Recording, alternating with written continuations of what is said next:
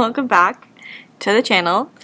It has been almost a month since I've filmed anything. The last video you saw was classroom setup, and that was like the first week of August that I set up my classroom, and now it's August 29th. So today is Monday. We are entering the 4th week of school, and I didn't plan on taking a couple weeks off. I really do want to film this year and just kind of remember it for my own sake. But the beginning of the year is crazy, and so once I realized it was going to be too much, and I truly was like behind on editing because there was so much to do, I just decided I'm going to wait till I catch up, and then we'll start filming again whenever that is. But like I said, it's August 29th, the 4th week of school. It's a full week. I have a lot of cool things happening. Open house / curriculum night is this week. This weekend I have a very exciting thing happening, which I'll tell you about more later, and that'll be its own vlog. But I'm just going to kind of do a normal week in the life. I feel like my class has kind of, figured out somewhat of a routine so far. We kind of have our dynamic set, hopefully. But yeah, it's about 6:45. I've just kind of set up my room. I always start with the lights off and just like the lamps and stuff for like a calm vibe in the morning. They're gonna do some morning work, come in, and I'm just gonna teach. So I'm gonna try my best to like film little clips of me teaching on my phone this week, but it's gonna be what it is. Our district has a new curriculum for reading and phonics and PA, so all of that are things that I'm still learning. So I don't feel like I'm a pro at those things. I'll try to film some of it, but we will see. But yeah, I am just getting myself together here, and then the day will start. I have about 20 minutes before kids come. I just printed some things. I'm going to go make some seatwork packets, and then I'll be ready to greet them as they come in and get our day going. But yeah, happy Monday. I'll check in a little later, and hopefully I will have shown you some things that I've taught. When I'm in this town, look at these beautiful stars. I wanna drive a faster car. Nothing can break me, no, nothing can break me. Alright, it's the next day. I had every intention of vlogging yesterday, and I feel like Mondays are just, they're a lot. So it didn't happen, and that's okay. Today is now Tuesday, and I thought it would be easier for me to kind of go over what we're going to do today with you on my PowerPoint, and then show you some things in the room that I am implementing this year. And if I get clips today, great. I'm really going to try it. Okay, so let me kind of show you what my PowerPoint's looking like. Okay, I know it's kind of dark in here, but this is what you're going to get. Here's my little greeting slide, my attendance slide. We're going to watch this video for morning meeting. Normally we have a social emotional lesson, but on our scope and sequence we don't have one this week. So I just found a storyline online, which are great if you don't know what they are. They have celebrities read books, and this one is a shorter video. So we're going to do that one. Have a brain break. Reading and writing is all in wonders this year, and so I feel like I can't really speak on it yet because I haven't done it long enough to really form an opinion, but that's just going to be up there while I don't need to add something to the PowerPoint because the Wonders like portal has everything. So we'll do Wonders, have a brain break, and then we're going to do phonics. We're using 95 KORY, so I have the little mascot there. Same thing, I use the website to do it. Today and this week we're talking about short O and like closed syllable patterns.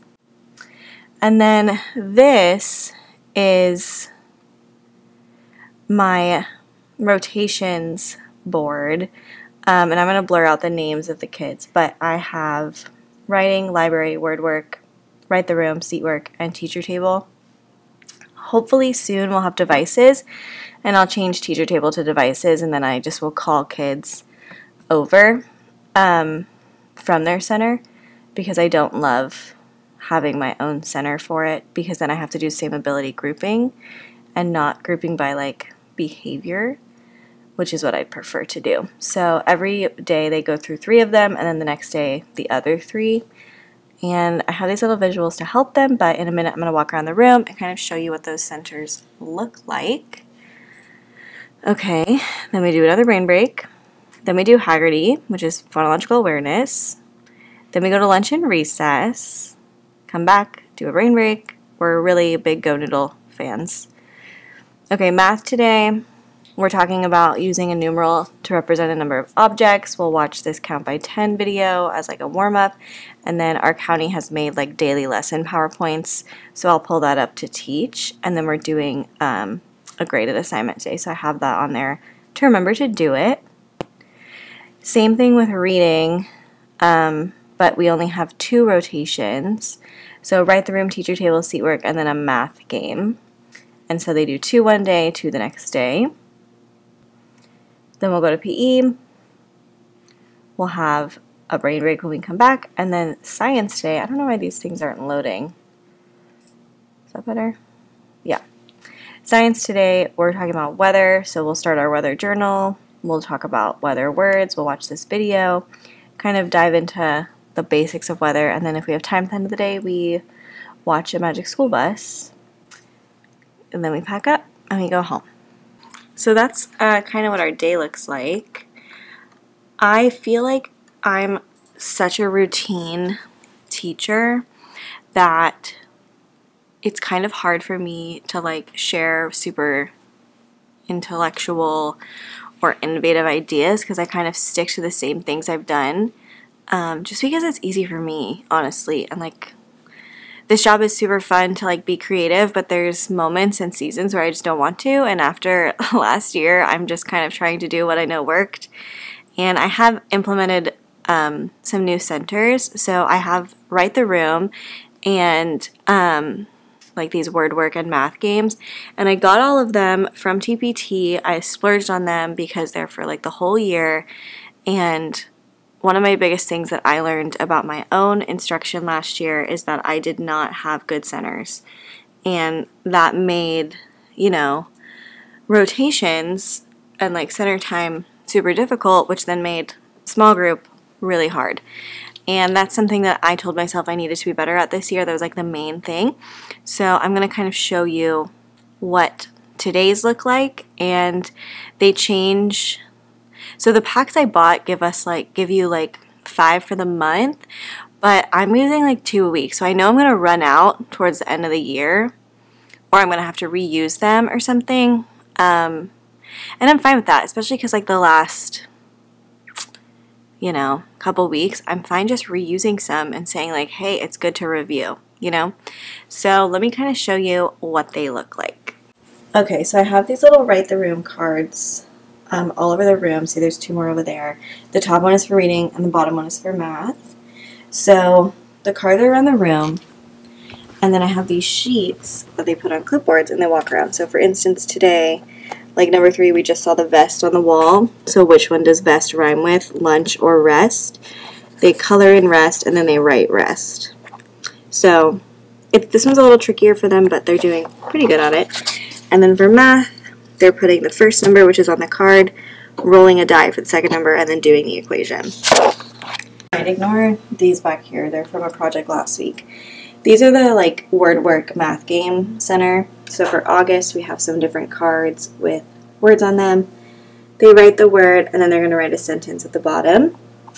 And then for math, I also like that these come with instructions so the kids know what to do. There are matching the 2 cards. I should have printed these on colored paper, but oh well. And then filling it in on the sheet.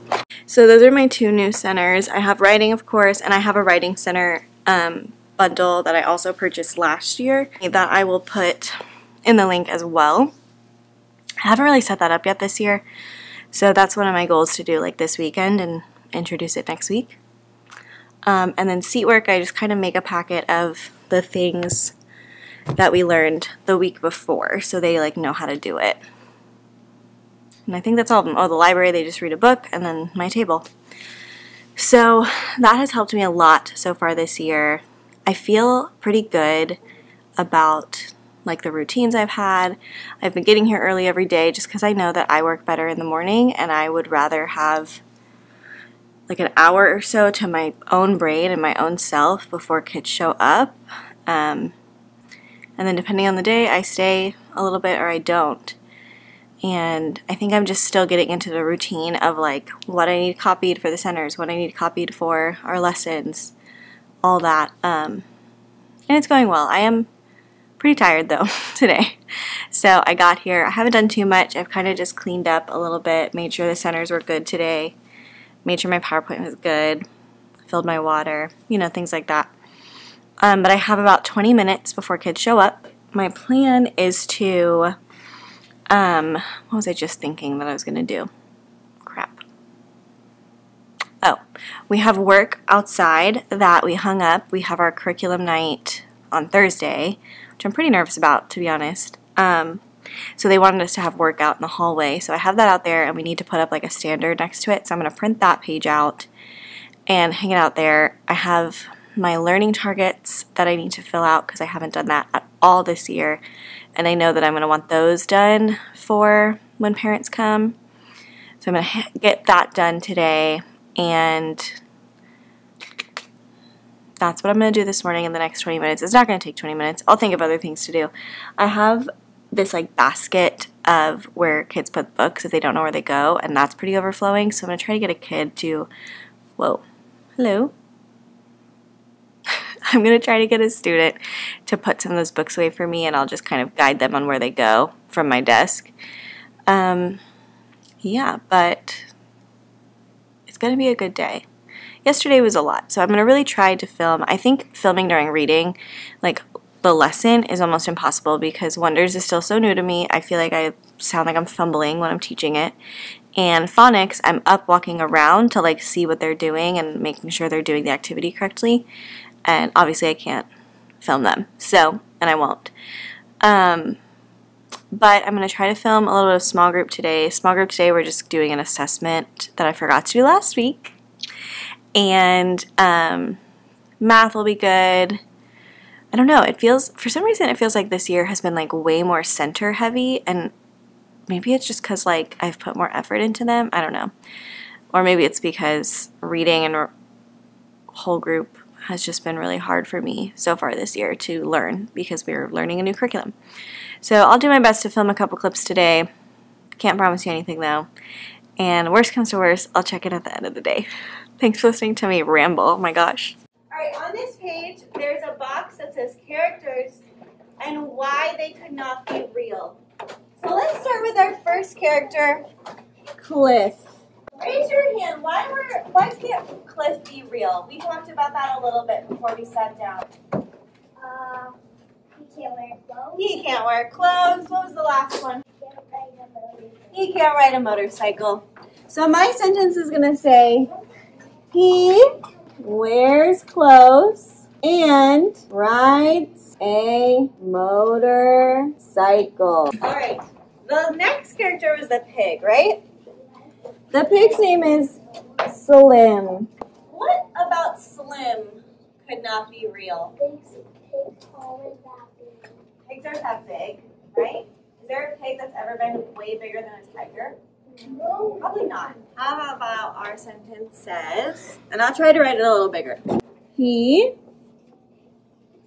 is too big and cannot swing. These are full sentences, so you should have periods after them. Okay? So these boxes say character, setting, events. What is a character? A person or an animal that's in the story, right? What's a setting? Who knows what that is? The place that the story's in, right? And what about the events? It's where it takes place. Good guess, that's the setting. The events are what happens. What happened in the story, okay? So take 5 seconds, make sure you're pushed in, your pencil's in your hand, you're looking at me. Alright, so the first part is the characters. We had two characters, right? We have Cliff and Slim. Now let's think about the setting. Where were they in that story? Outside. They're definitely outside, right? Where were they outside, you think? In the backyard. They might be in a yard, right? They were kind of near Cliff's house. We're going to write outside, in a yard, or garden. Now the events of the story. What happened in this story? Cliff and Slim were riding the slide, but then the slide broke. The swing broke and then they went down the mud slide, right?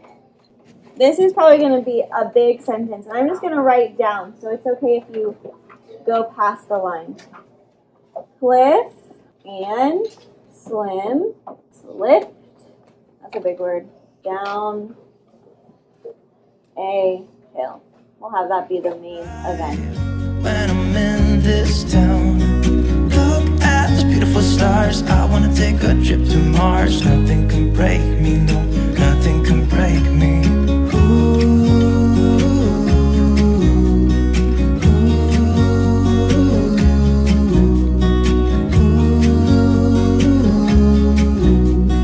Look at those beautiful stars. I wanna drive a faster car.